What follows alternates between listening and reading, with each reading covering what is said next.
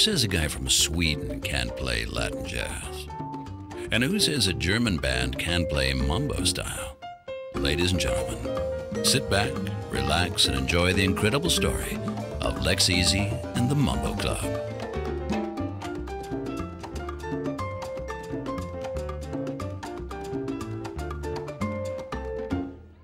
To find out about the musical inspiration of Lex EAZY and the Mambo Club, we have to go back to the early 50s of the past century. A young guy mixed up the Latin scene in New York City. He played a very special swing in his vibraphone and had an enormous influence on Latin music. His name was Cal Tjader. Though his parents were from Sweden, Cal Tjader was well accepted by the Latino musicians. He played with legends like Armando Peraza, Mongo Santa Maria, Eddie Palmieri, or Tito Puente, also known as El Rey del Timbales, the King of the Timbales. 50 years later, a symposium of the Yehudi Menuhin Foundation took place in Altea, Spain. Vola Millis, a West African-inspired percussionist from Germany, met the classically educated vibraphonist Alexander Maczewski, who had studied at the Royal Conservatorium of Den Haag, Netherlands. Both decided to found a band to honor the fabulous music of Cal Tjader. The idea of Lex EAZY and the Mambo Club was born.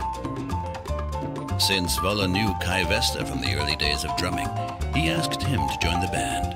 Kai studied Cuban and Brazilian percussion at the Conservatorium in Rotterdam, the Netherlands. There he was educated by some of the most famous percussionists from all over the world, like Mr. Masal, Armando Peraza, Giovanni Hidalgo, and Nicky Marrero, just to mention a few.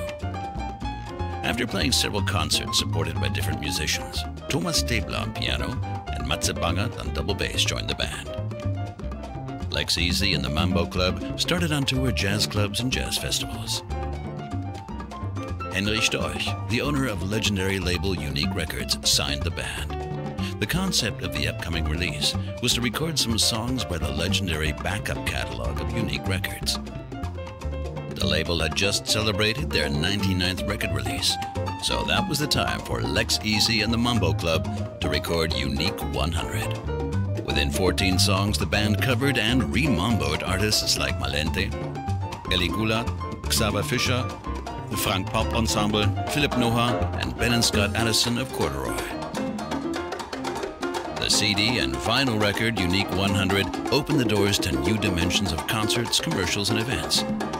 While the band toured through Europe, Eddie Torres from New York City put his ear, or one should say his feet, on Mambo Club's version of Breakaway, originally written by the Frank Pop Ensemble. Eddie Torres was a dancer with the legendary Tito Puente Orchestra. Take your time and see him performing with Tito Puente for the former President of the United States of America, George W. Bush. We're ready to begin.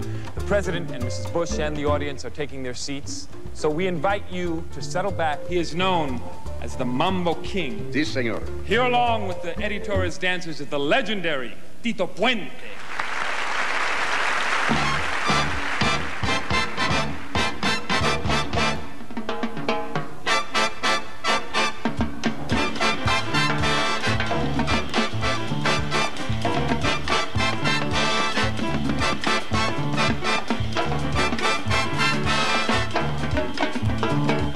When Eddie Torres danced to the Lex EAZY and Mambo Club's version of Breakaway at the New York Salsa Congress in 2008, the song started to be a hit in dance schools all over the world. Nowadays, you can see people dance to the tune from Rio to Tokyo or Cape Town to Vancouver.